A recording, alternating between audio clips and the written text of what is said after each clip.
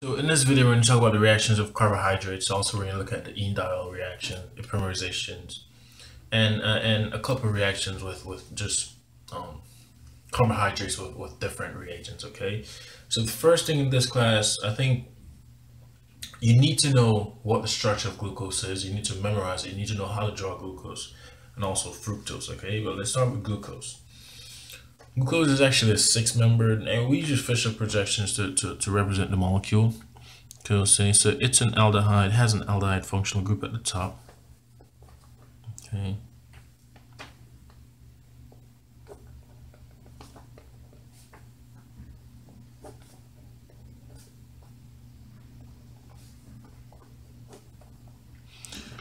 OH tells what is an OH here, and H there, and has this primary alcohol at the bottom. So this is the structure of glucose. Now this is called D plus glucose. And the reason why it's plus because it rotates plane polarized light to the right. Now chiral centers, as you can see, there are four chiral centers. We have 1, 2, 3, 4.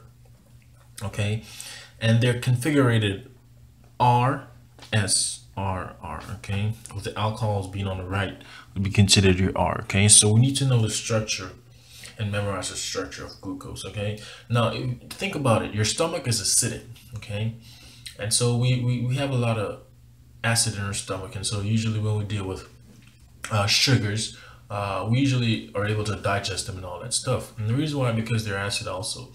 And so when we actually take sugars and base, it's not good. It actually tears the sugar up, and so that's why our stomach is acidic. Okay, and so the idea is, and let's touch on the idea of epimerization. And we're going to see the structure of fructose later on. So let's touch on the idea of epimerization. So it so happens that if I take glucose,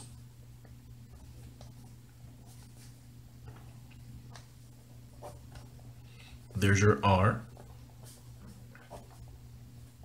there's your S, there's your R, there's your R, and there's your CH2. OH, okay? So it happens that if I take glucose and I add it in base, so let's use hydroxide, what will happen? Well, let's look at the reaction mechanism, okay? Right adjacent to the aldehyde group, I'll have the OH will actually come in and deprotonate. So the hydroxide actually come in, deprotonate hydrogen, okay? It will deprotonate hydrogen. This bond will come in and form a double bond, and this one of these pi electrons will kick off on the oxygen.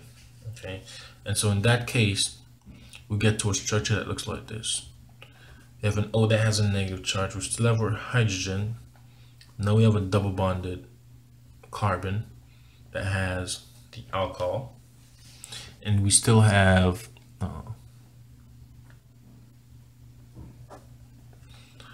the rest of the structure. Yeah, these are a pain in the butt to draw, but that's fine.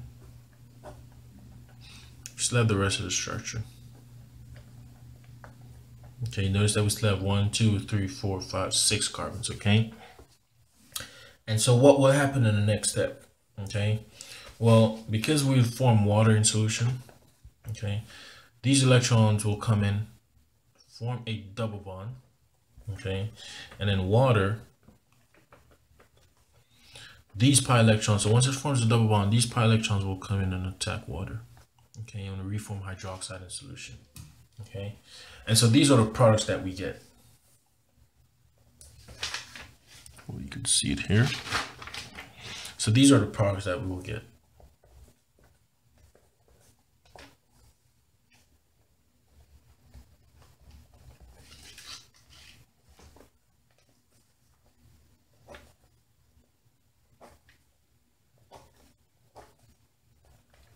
OH, OH, these are two R's, so therefore, or S. Okay. So we get this product here. Okay, so we get this product, plus we also get the original glucose molecule back. I want you to take a good look at what's the difference between these two here.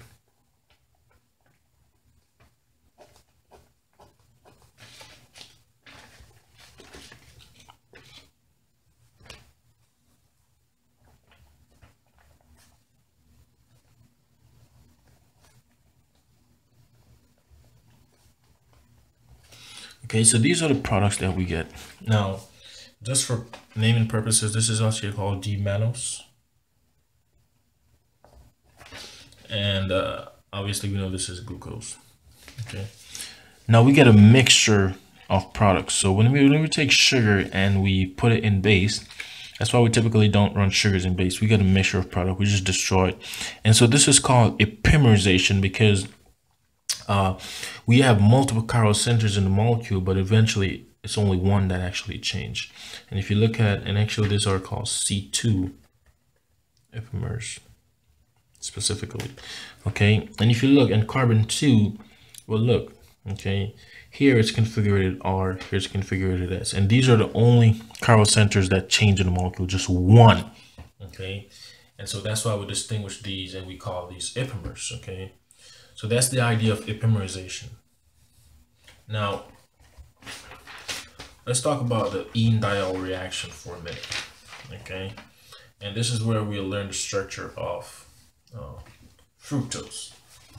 So it so happens that if you take glucose again, so this is D-glucose. So if you take glucose,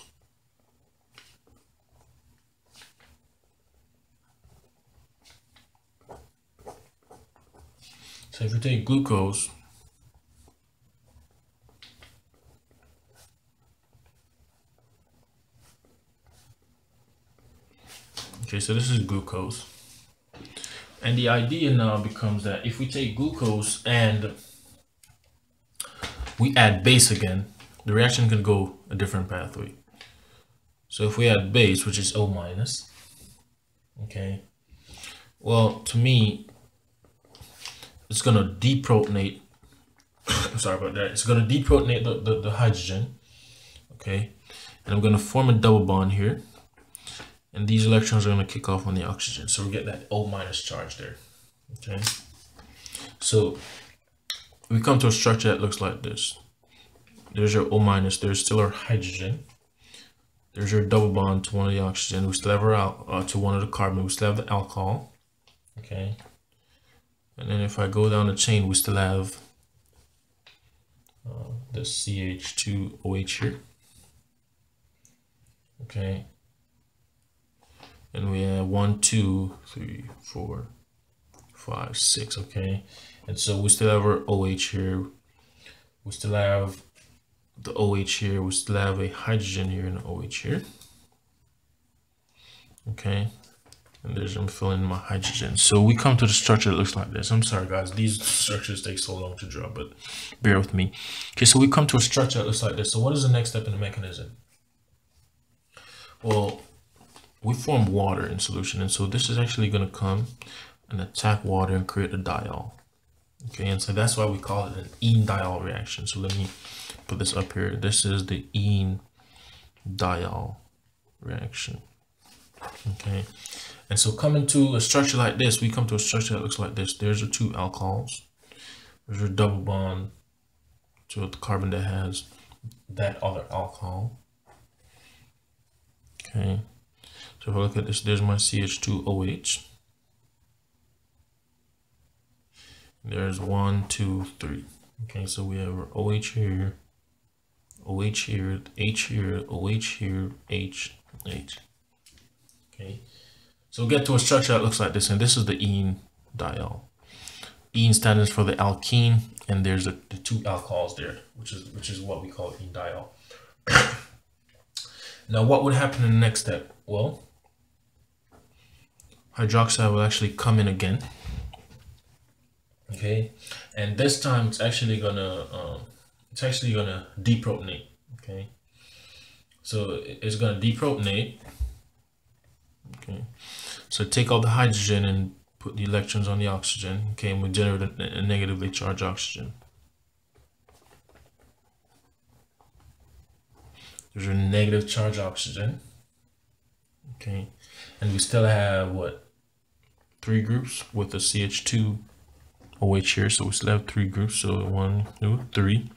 Okay, we still have the OH, OH, H, OH, H, H. So there's our negative charge. Okay, and then simply the next step, these are actually going to come in and form a double bond. So electrons and oxygen will come in and form a double bond, and we reform the water in solution. So this is gonna, these pi electrons are gonna come in and attack a hydrogen. Okay, in that case, we actually create fructose. And so let's look at the structure for fructose. It has two hydrogens around this molecule here. There's extra hydrogen that we gained. Okay, so there's our CH2, there's our OH. Okay, there's our carbon that has the double bonded oxygen now. Okay, so the carbon that has a double bonded oxygen. And then we have CH2 OH back here, and we have 1, 2, 3. Okay, so fructose also happens to be a six-membered carbon chain. H, we have the OH here. Okay, and so this is the fructose. Okay, so this is fructose, the structure of fructose. Now you can abbreviate this as a CH2. Okay, but that is the structure of fructose. So we could create the structure of fructose during using base catalyzed reaction to get the enediol to the enediol reaction. And we also talked about epimerization. So let's continue with the idea of reactions of carbohydrates, epimerizations, and more. Okay, so now let's get into the reactions of what these are. Well, before I get into the reaction, let's talk about something here. Okay, and maybe I'll create the reactions in another video. So let's talk about a chair conformation of glucose in it for a second. Okay, so we know glucose looks something like this. Again,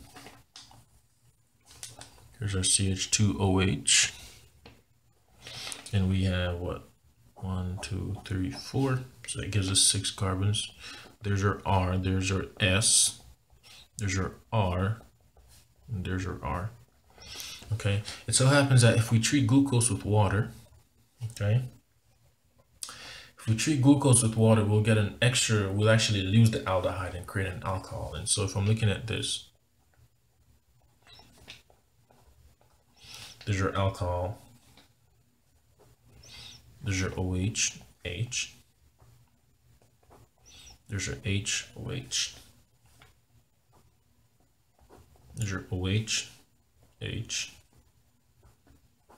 and there's your OH, H, there's your CH2OH.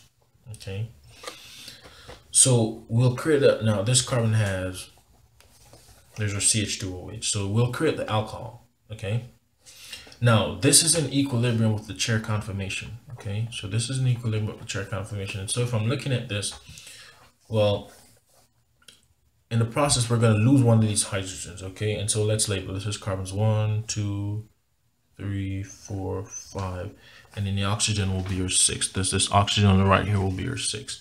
Now we're going to lose a hydrogen on both sides. So if we lose this hydrogen here, we're going to lose a hydrogen in the alcohol also, okay? And so we're going to draw a bond from the oxygen to the first carbon. Okay, so there's our bond. So this is 5 and the oxygen is 6. And so let's look at the chair conformation.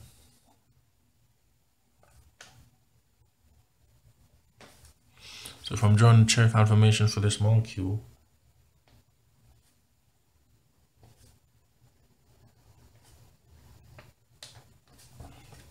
there's our oxygen, there's our CH2OH, there's our alcohol, another alcohol, another alcohol. Okay, now this is a structure. Okay, so look, the oxygen is 6. Okay, and we have 1 here with the carbon and with the carbon, the extra hydrogen alcohol. Okay, and so this is a structure. Now this is called alpha D plus glucopyranose.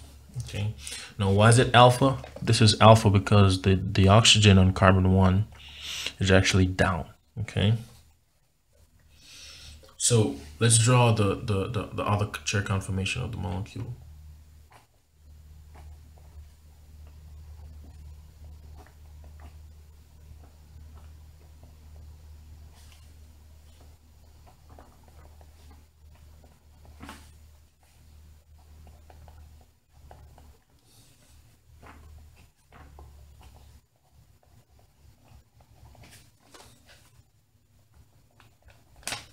Okay, now for this one, this is actually beta D plus glucopyranose. Okay, so notice the difference, and the only difference here is that our oxygen, the alcohol group now is going up in the equatorial position, and let's think of this. This is actually the most abundant organic molecule on the earth. Okay, and the reason why this is because cellulose is actually a polymer of this molecule here. Okay, and we know that cellulose, what we look at plants, majority of the earths are made up of plants. And the reason why we say this is the most abundant molecule, well, I'm always looking at energetics, and we can see that each one of these substituents are in the equatorial position, versus here we have some that are drawn in the axial position. Okay, and so we need to know the chair conformations of this video. Now, in the next video, I'm going to do the reactions of different molecules, but these are the basics that you should know.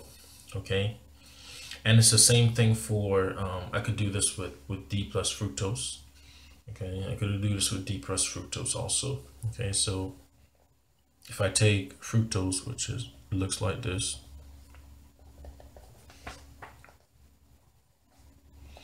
if I take fructose, this is a CH2OH. There's your OH, H. There's your OH, H. There's your HOH. Okay, if I take fructose and I add water, well, again, from the carbonyl group, we're gonna generate an alcohol. And so if you want to draw the chair conformation of this, well, there's your CH2OH. Okay, there's your CH2OH. In this carbon, we have the alcohol. Okay, we're going to lose one of those hydrogens when I draw the bond. Remember, we're going to lose one of those hydrogens when we draw the bond. There's your OH, H. There's your OH. There's your CH2OH. Okay, and essentially 1, 2, 3, 4, 5. I'm going to lose the oxygen. I'm going to lose the hydrogen off the oxygen. I'm going to draw my bond to carbon 1, where I also lost one of those hydrogens in the process. Okay, so if I look at this, is a 5-membered ring now. So this is the chair conformation. So it's a 5-membered ring. Okay, if I look at this, there's our CH2OH. There's your OH. There's your hydrogen. There's your oxygen. There's your hydrogen. There's your oxygen. Okay. In this case, we have the hydrogen going down. We have a CH2OH going down. Okay. So again, now this is actually D-fructopyranose. Okay, and so 5-membered ring. So this is how we kind of get the Fisher projections into the actual chair conformations themselves.